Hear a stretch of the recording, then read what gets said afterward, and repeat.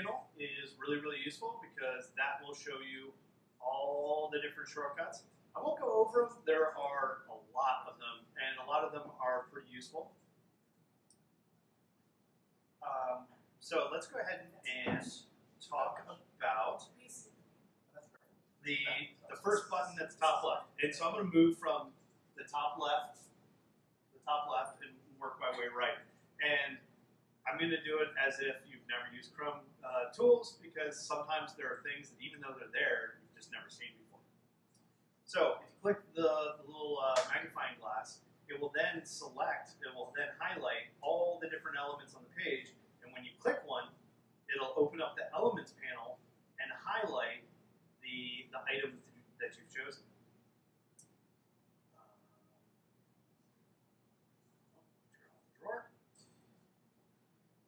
The next is the emulation panel. Emulation, by clicking the little phone right here, you can emulate different sizes of devices. So let's start by, you can select a model. Let's say I have an iPhone 6 Plus. I want to see what this website's going to look like on an iPhone 6 Plus.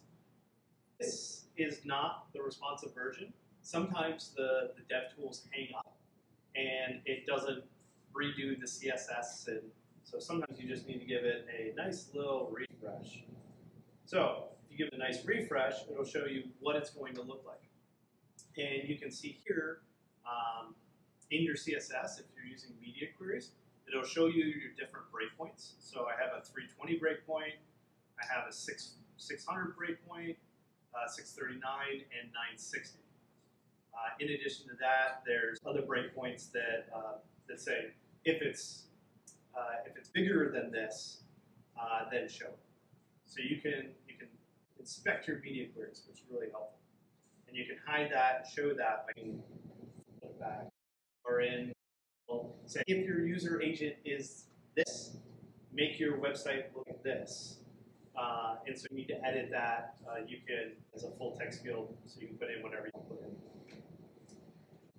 You can also do. Where's that for? Also, a little magnification usually works. Lets you blow things up and shrink things down. But it doesn't really work. So that is the emulation. There are also more options. There's this thing called a drawer, right? So you can click that button in the top right, and that will give you more options. So it will give you the same options, but in a little bit more of a readable way.